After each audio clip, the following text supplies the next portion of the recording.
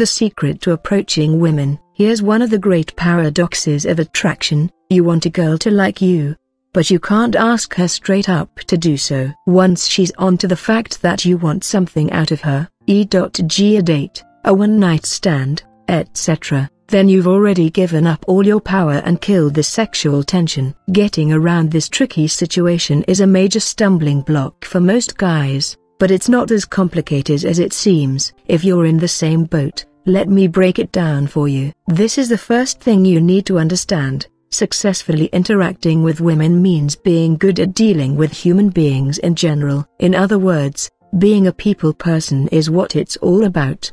But what does that mean exactly? It really boils down to the ability to trigger positive emotions in a person. That's the basic key to getting people, and hot women, to like you. The problem is that guys try doing this and fail miserably. Check out your local bar to see all the poor schmucks trying to lure ladies with a margarita or making some bland observation of how beautiful they are. The problem with this approach is that it's rooted in neediness. That is wanting something in exchange for being a nice guy. If you come in from this angle, I can assure you that women will smell it a mile away. Let me propose another way of approaching women that doesn't make you look like a pathetic sap.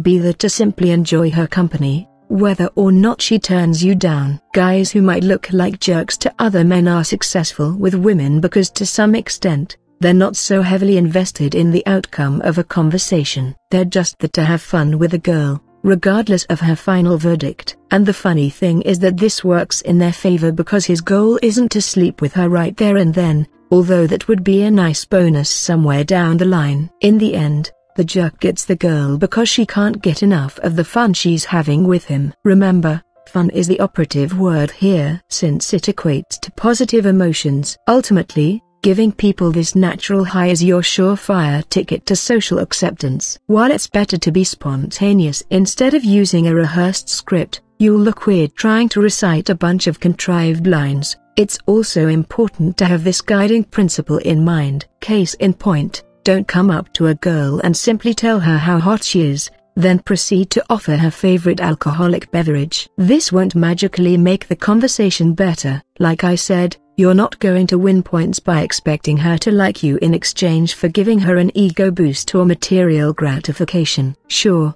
the first step is working up the nerve to walk up to her, but you don't get a medal for that. As the paradox dictates, the more you want something from a person, the more they won't give it to you. Use your head and base the conversation on something other than begging for her affections. And that something would be a mental challenge. Don't be afraid to poke a little wholesome fun at a woman. A little verbal play can't hurt your chances. In fact, she's more likely to like you by winding her up in a good-spirited way. That means you can joke around with a woman, provided you don't talk about any part of her body or degrade her in any way. Other than that, you'll be fine. However, learning to have fun with women may not be that easy for some guys. When a man is too dependent on a girl's opinion just to feel good about himself, that makes it hard to approach women just for the pleasure of a conversation. This is where neediness comes from, treating people as a source of validation and self-worth. Obviously, women tend to stay away from guys who behave like this. Look at it this way.